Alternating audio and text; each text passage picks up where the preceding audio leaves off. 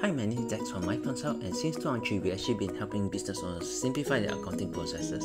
So if you'd like to support us to create more content frequently, do like and subscribe today, okay?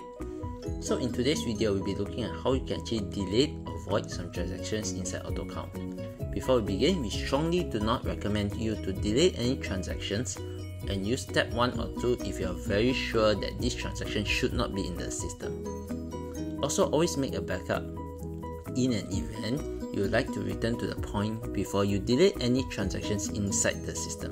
Okay, so the first way of deleting a transaction is you can come here to AR invoice.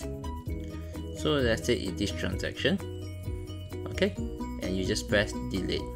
Okay. Yes, so one thing that you have to note that if the transaction has other entries or either, like example, an invoice is linked to a payment, you cannot just delete it like that. So you can come here again to say invoice. Where's the invoice? Say example this one, then we press delete.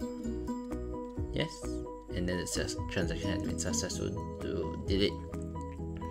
Let's say, for example, you like to delete a bunch of transactions because these invoices would be wrongly created. Okay, so just press find. So let's say example, we want to search now, or we can even do things like advanced search. Okay, we can set, we want to set from invoice date range, set from 1st of June until today, set 4th of June. Okay, we press search. So there's 4 invoices and we want to delete all of them. We just press check all and we press delete. Okay, and automatically all 4 transactions are deleted.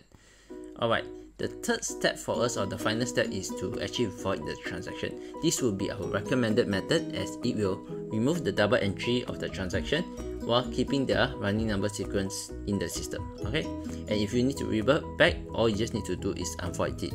So let's say example, we want to void this transaction, all we just do is double click in it.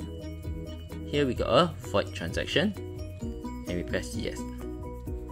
Straight away you can see there's a void entry, and if you go back to your listing, you can see that this transaction has been cancelled. And if you want to uncancel it, we can just double click again, unvoid it, yes, and then that entry will be back in your system without the cancel function.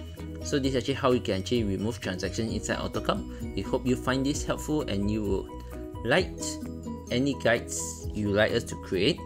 Do leave in the comment below, okay?